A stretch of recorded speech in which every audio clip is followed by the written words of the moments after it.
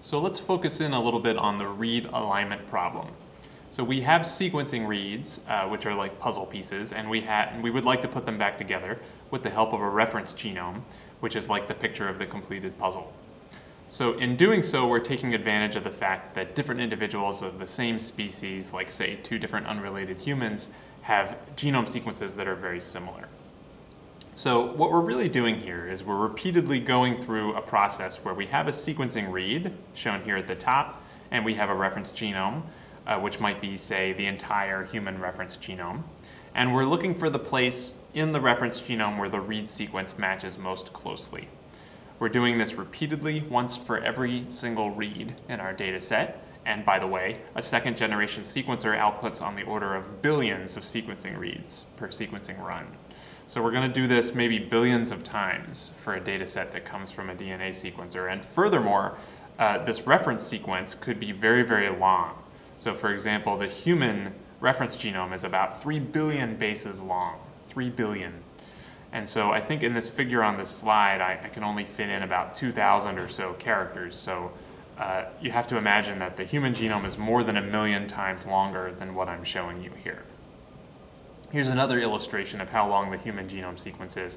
At the end of the Human Genome Project, a printed and bound version of the human genome sequence was actually printed out and created, and it's on exhibit at a place called the Wellcome Collection in London. And if you look up close at what one page of one of these books looks like, it's pretty small type, and it's all A's, C's, G's, and T's on every single page.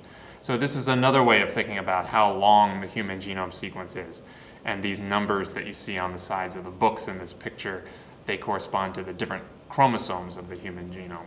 So you've heard the expression when you're trying to find something and things seem hopeless, you might say, it's like looking for a needle in a haystack. Well, here we might be looking for billions of needles and all in a very, very large haystack.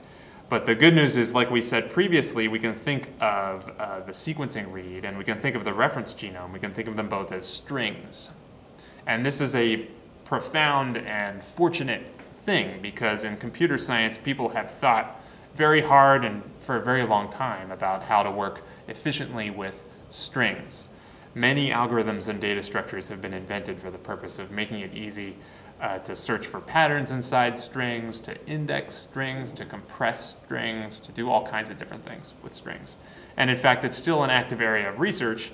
And the fact that it's an active area of research is in part because of these emerging problems in genomics, like the read alignment problem, which are taxing to even the most modern string analysis methods.